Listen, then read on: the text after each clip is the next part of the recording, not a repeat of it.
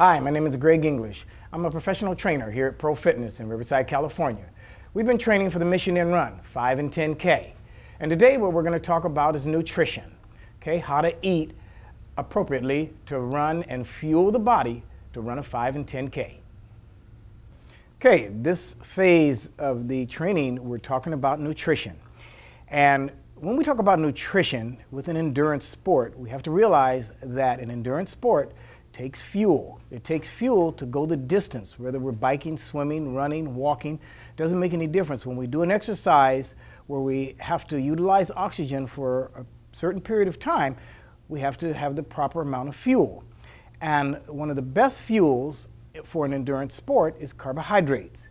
Okay, what are carbohydrates? Carbohydrates simply are broken down into two segments. We have simple carbohydrates and we have complex carbohydrates.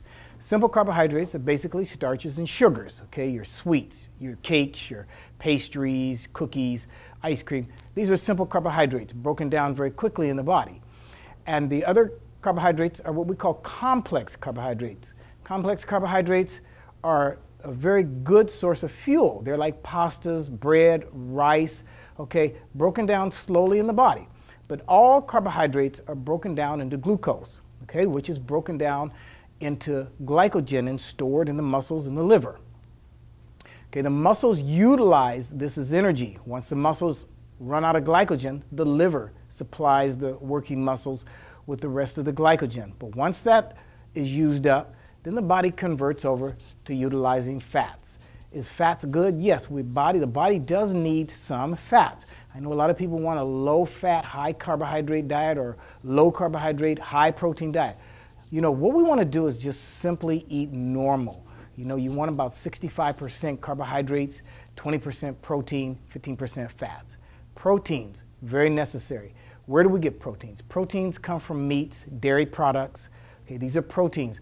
What protein does is rebuild the muscles. After we've trained hard, after you guys have been out there and you're running and you've put in the miles and you've done the training, the body has to rebuild itself. And it does this through protein. Okay, so we need to eat sensibly. Doesn't mean that we have to be very strict, oh, I can't have any sweets. No, you can have some sweets, yeah, you can. But just try to eat good and make sure that you keep the body fueled. You don't want to really do a lot of dieting while you're training hard, especially for an endurance sport like this, because the body definitely needs fuel.